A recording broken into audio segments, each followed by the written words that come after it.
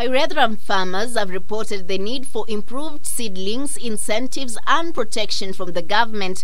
This is in an effort to revive the dead pyrethrum cultivation practice. Farmers and local manufacturers who use the plant to make insecticides and pesticides, they have reported a gap in supply, hence a weak environment for investment. We should not actually look like we want to produce pyrethrum for export. 18 counties are growing pyrethrum. The people involved there are about 200,000. When you have the multiplier effect along that, about 2 million people are involved in pyrethrum production.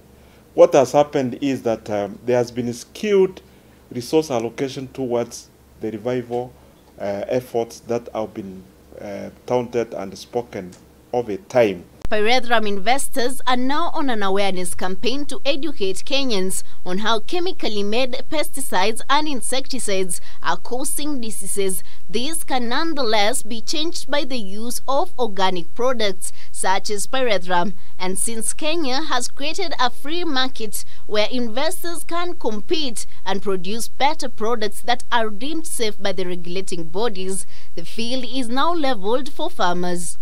Chloropyrethrum, which is a chemical that has been confirmed to cause brain damage in young children and also cause cancer and other kidney and other neurological diseases. This information is well known by the Pesticide Control Board, but nevertheless, these harmful chemicals are still available hence on sale in the country. Even though the pyrethrum market has not yet changed, manufacturers are urging Kenyan farmers and youth to embrace pyrethrum farming as a form of employment so as to create the needed raw materials for the return of the cash crop. Shireen Solitary reporting for K24 TV.